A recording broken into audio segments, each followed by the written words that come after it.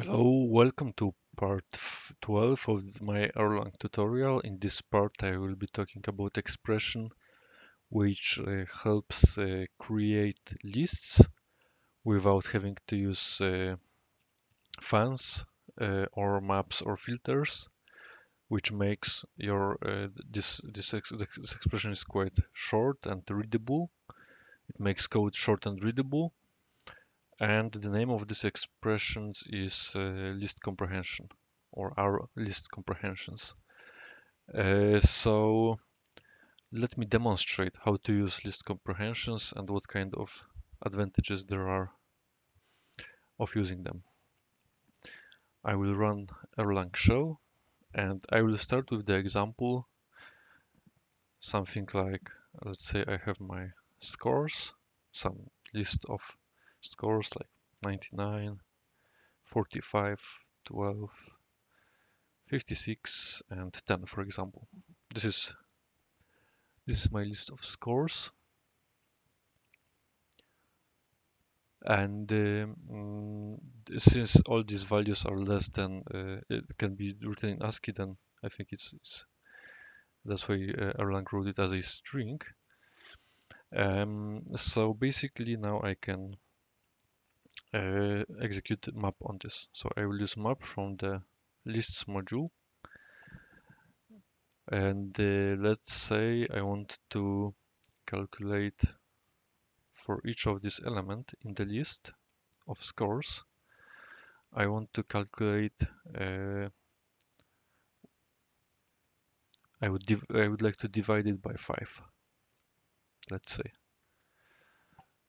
So sorry, I need to also write end here to end the fun.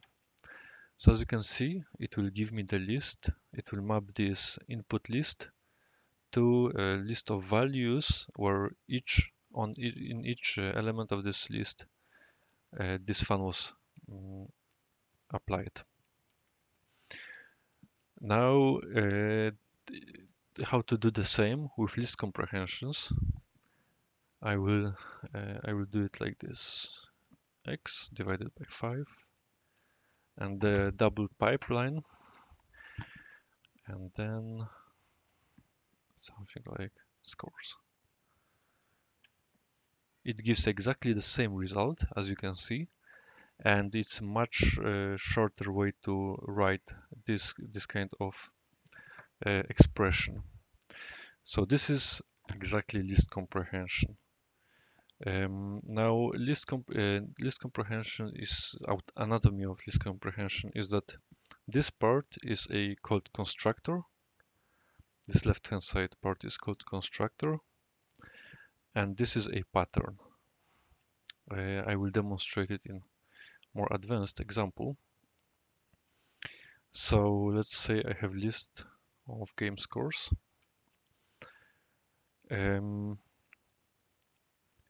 And how to read it? It means basically create the list of this and apply this function, for example x divided by 5, to every element from the input list scores and create list out of it. So this is exactly how to read this what the list comprehension means. Okay, so I will create the list game scores. Let's say that there are some game scores: 10, 11, 8, 6, and 7. Okay, I should create it as a tuple. Sorry, I will clear the screen and start from scratch. I will call it scores. It's a list of tuples, and here I have, for example, score John. He had 10, then Adam had 11, George 20, for example, and maybe last result, Jerry had 15. So this is my list of tuples, and now I will apply some maybe list comprehension on top of this list. So for this purpose, I will, for example, say I want to have a similar list for this input list. I want to want to check which of these values are greater than 12, for example. So I could write something like this. I could write, of course, here is my constructor, and my constructor will look like this: name, and here the score, and I want to put here the result of such result, and then so I want to make sure that it will give me true if it's greater than 12 or false otherwise. And here in the pattern I will write something like this: name, score, and here the list comprehension scores.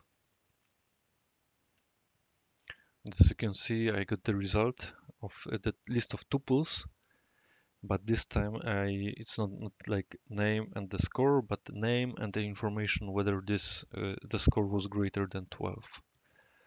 I could do similar thing and say in the constructor I want this value to be multiplied by 100, and as you can see, it was I got the result list of tuples, and here the score is multiplied by 100.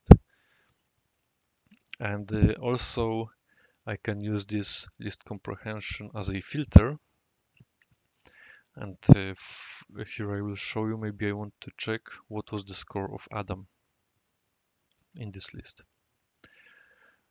For this I will do the following.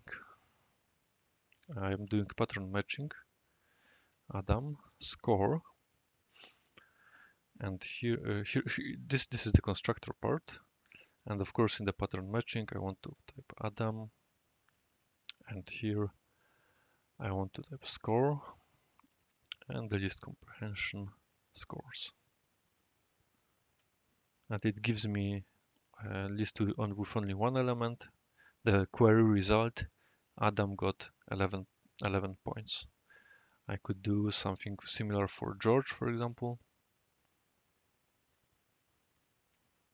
and of course here I would also have to change this to get, okay, in the constructor part, get the correct information.